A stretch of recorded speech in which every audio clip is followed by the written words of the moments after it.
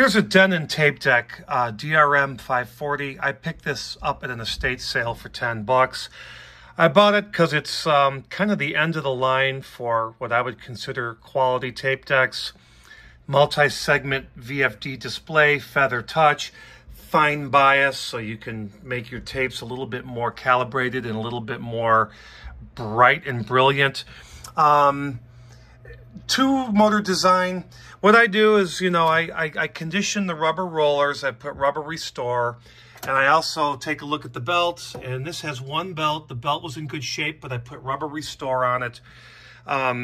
Seems to be working fine. But there's one final thing that needs to be done.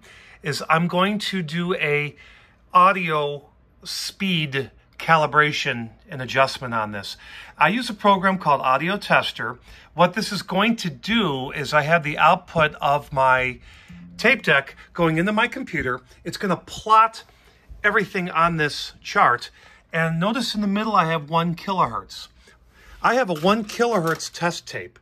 And I know this is 1 kilohertz and it's accurate because I happen to have a Technics direct drive quartz lock cassette deck. Yes, it's quartz lock.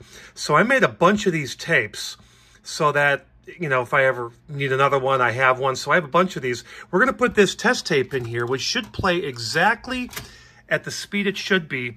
And then if I need to make an adjustment, I will do so.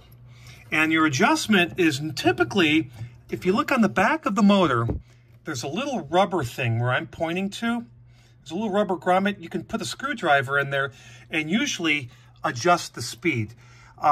There are certain instances where there might be a speed potentiometer on the board, so you have to kind of be creative or get the service manual, but I'm 99% sure there's a speed adjustment there.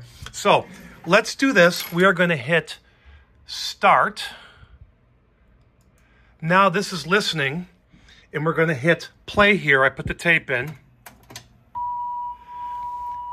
Okay, we are not too far off because look at the peak of that and look right here.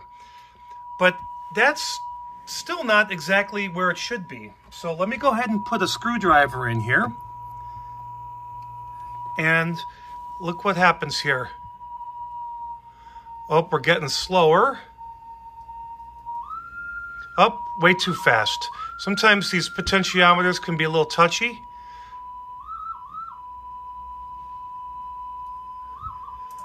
Okay, I would say that's dead on. That's good enough for me. So that peak is at 1K. That means that the speed on this tape deck is where it should be. Now it could drift. I guess it depends on the cassette.